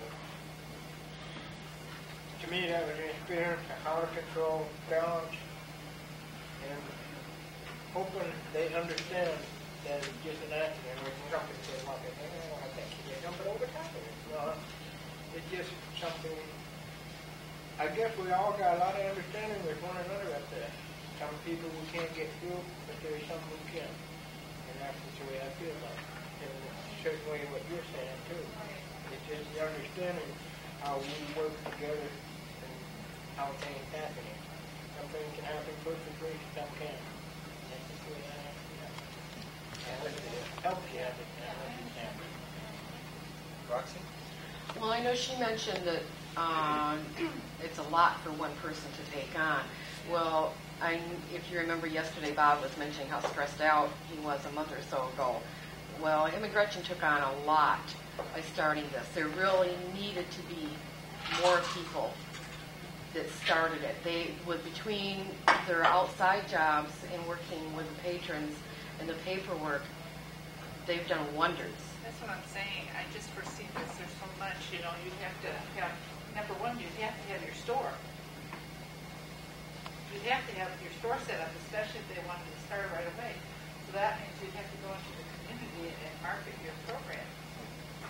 And then you have to have people to do that. And so I'm saying, you know, I just think it's a phenomenal